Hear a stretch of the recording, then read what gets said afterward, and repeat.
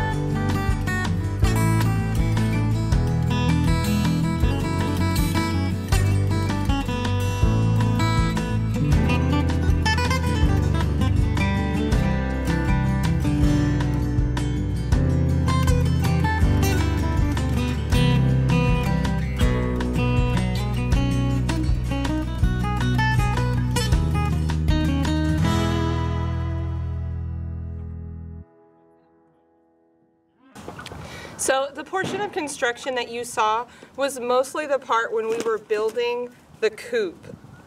I'm trying to get our dog used to our chickens so that I can let him run around and not have to worry about him chasing after them.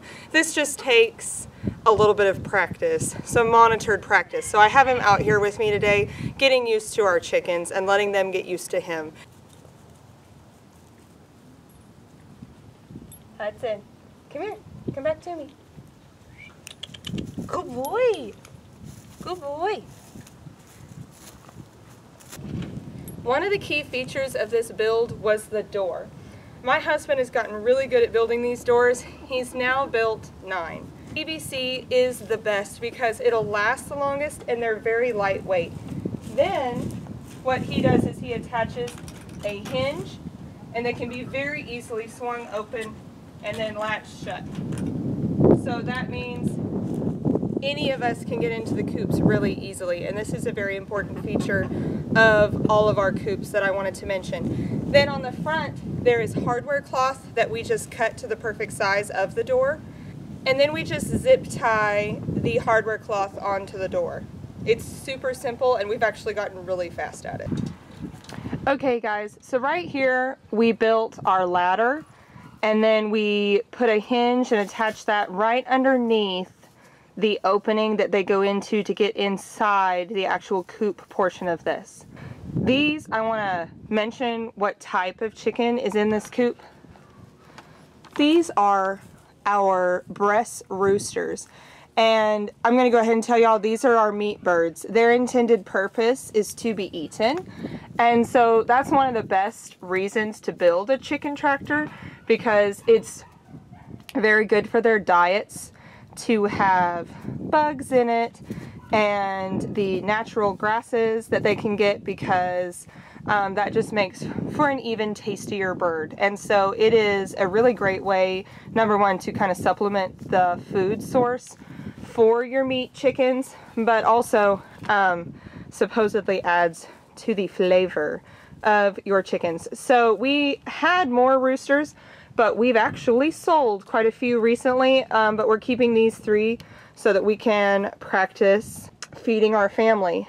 Since these are all roosters, the coop portion does not have a necessary nest box, because none of these, even if we let them grow all the way to maturity, are never going to hatch out any eggs. So we do not have to do any egg collecting at this time for this coop. We also don't necessarily need nesting bars, because actually most meat chickens, because of their size, do not roost. We do not need roost bars, sorry. We do not need roost bars because generally they do not roost, they're too heavy. Okay, so here we are at the back of our coop. This goes ahead and shows how we brought this tarp down and we bolted it into, it's bolted into a solid wood piece that's on the bottom. That is how we framed the bottom of this coop. And we bolted it in there, and then we bolted it into the wood piece that is the bottom of our coop. So these are actually bolted into wood into the back because it gets very windy out here. It's another reason we didn't want to put a metal roof on, because it is totally possible, because this is very out in the open on our property, it's very possible that a metal roof could have been blown off, or we were worried about it because of the very open locations that this coop is going to exist, because of course this one is portable. Also, putting tarp on the top made this a lot lighter weight. Now, we bought a tarp so that we could put it over the run portion. Otherwise, we probably would have just bought one tarp that covered the whole thing. But as you'll notice, we bought 2 tarps, so it looks a little uneven.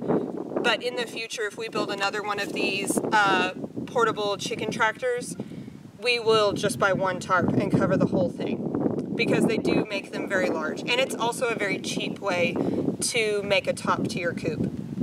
Now, this metal piece on the back, this does not help with weight, although it is lighter than plywood would be, but this does really protect our chickens from the elements out here.